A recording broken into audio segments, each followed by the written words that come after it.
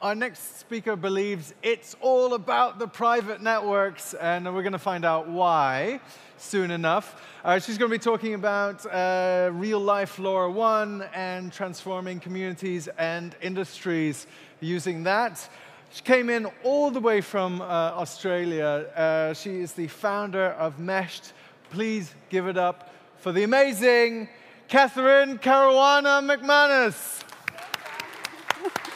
Well done. Thank you. And you said my name so beautifully. Listen, it's so fantastic to be here. I am an executive director of Meshed, and we've been working with the Things Network and the Things industry since 2015. Over the course of our 7-year journey with LoRaWAN, we have deployed many use cases, from POCs to very large network deployments. And essentially what I'm going to do today is share with you some of our great success stories.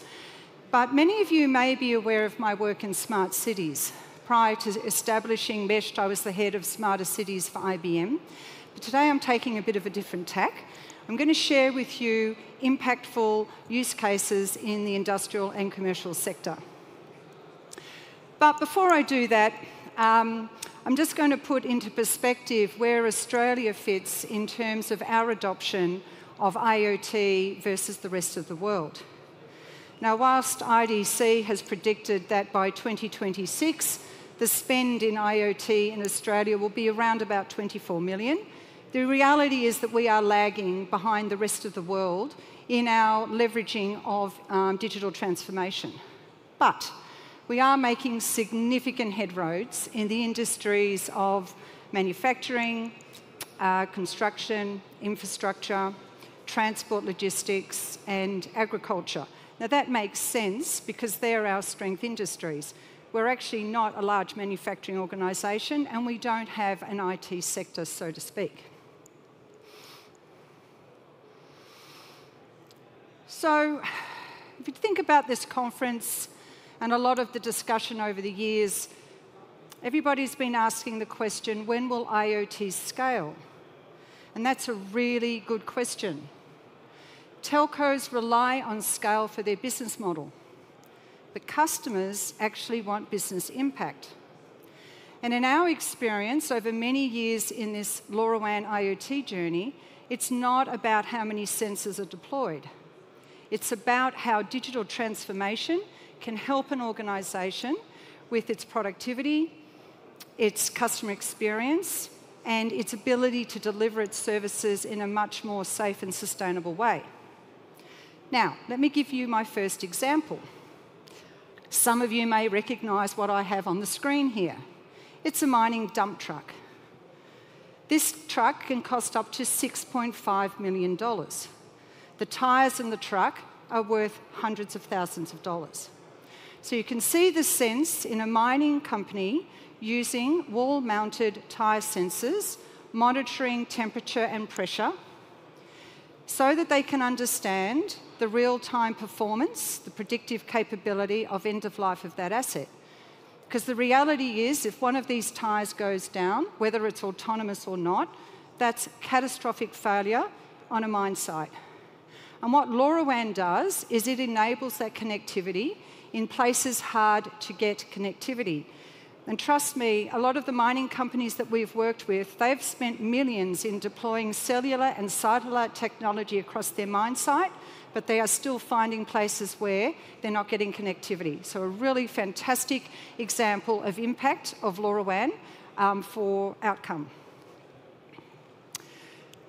Sydney Water is Australia's largest water authority. It's responsible for over 22,600 kilometres of pipe.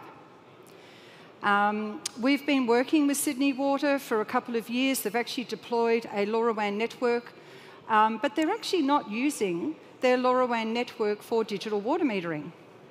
That's a bit of a surprise because everybody's talking about digital water metering. They're actually using their LoRaWAN network for environmental monitoring. Use cases like water quality in waterways, flood mitigation, and smart irrigation.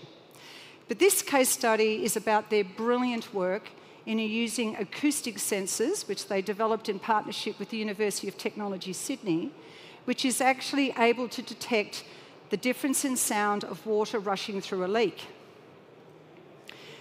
So what they did is, over a 2-year period, they installed 600 sensors in only 13 kilometres of their network, and discovered that they actually saved over 9,000 megalitres of water, which equated to around about $20 million. But the business impact is around customer experience, because everybody knows the discomfort that happens when we have water pipe bursts. And in Sydney, Australia, that is a major issue for us because we have very congested networks. And many of you may not be aware, but trucks are the biggest problem for water leakage, because the constant stopping and starting on a road actually causes vibration, which weakens the pipe network. Let's shift now to the steel industry. One of our customers is a very innovative global steel manufacturing company. Over the last couple of years, they've done a huge investment in communications technology and in intelligent asset management systems. Their journey with LoRaWAN started a couple of years ago, where they wanted to fill the gap across their campus. They call their facilities campuses. These campuses often include a port facility because they're bringing in raw materials, and they're also doing manufacturing on site. So what they saw the benefit of LoRaWAN was that it could complement their Wi-Fi, their Cat-M1, their LTE network, and get into those really hard to get to places where they could put a low-cost sensor, battery operated, and get the data that they need. They've got some terrific use cases, and we've been helping them with all of the sensors. And just to explain what Meshed does, we're a systems integrator, but we provide managed network end-to-end to the customer. So we pre-configure the sensors, they're dispatched to the customer, they put them on site. The great thing about these use cases is, my point is that it's not about the number of sensors, it's about small quantities of sensors across a wide range of use cases, which together inform them about their predictive state. And for a steel manufacturing organisation, that's mission critical, because they can't afford any loss in production, because that will cost them millions of dollars. The data is also being ingested into the OSI Pi platform, but it can also be ingested into other platforms. Seaports and logistics. We're on an island, so we have a lot of ports.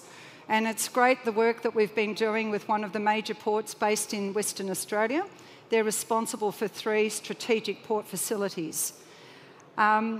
Johan Snyman, who's the head of asset management, is passionate about digitising every asset across the port facility. In his mind, he's using IoT as the benchmark to drive standards into asset maintenance and electronic SCADA controls. There's a great use case here.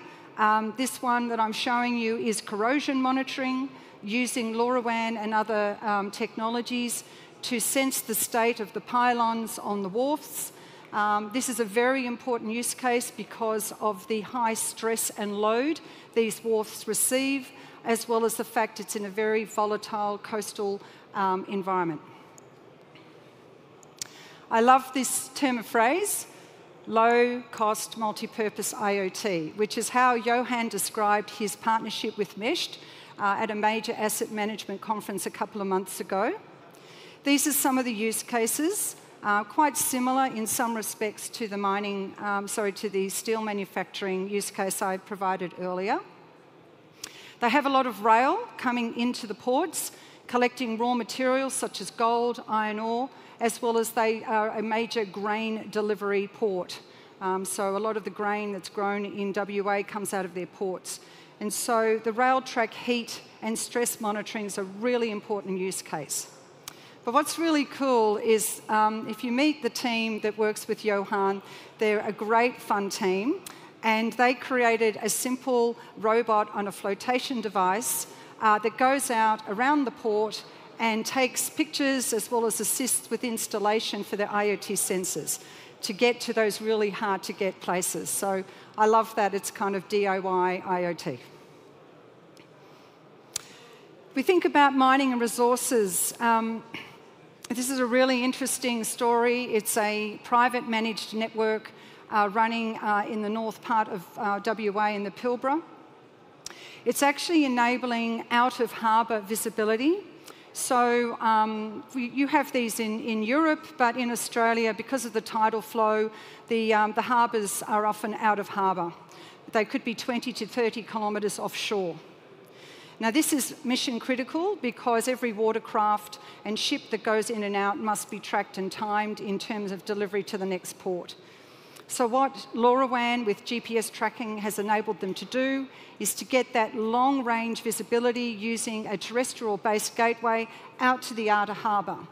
What's also really important too is that this area is in a cyclone zone. So it's not unusual for cyclones to pass through this region. So again, having that visibility on the status and state of the asset is a mission-critical application for themselves. It's been absolutely fantastic attending the conference the last couple of days, particularly seeing some of the great stories around what's happening in the construction industry. In Australia, we've had a construction boom over the last couple of years. The state governments are investing heavily into new infrastructure. This is a really great example, the Level Crossing Rail project, which is removing over 70 rail crossings across metropolitan Melbourne. So McConnell Dowell, one of the largest construction companies in Australia, pulled together a consortia led by Orange Business Services to create a connected site.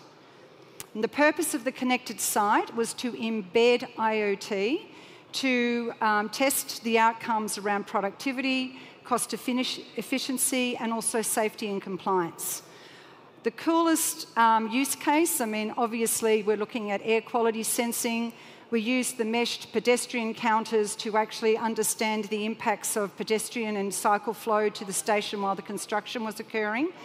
But they actually put one GPS tracker on the crane jib, and what that did is that timed the time it took to actually place a concrete pad in situ and the number of movements. They then built that into an algorithm which determined within about a 95% accuracy when that project would be completed. So my point today is it's not about scale, it's about business impact. With one GPS tracker, the construction company can understand its predictive time on that project.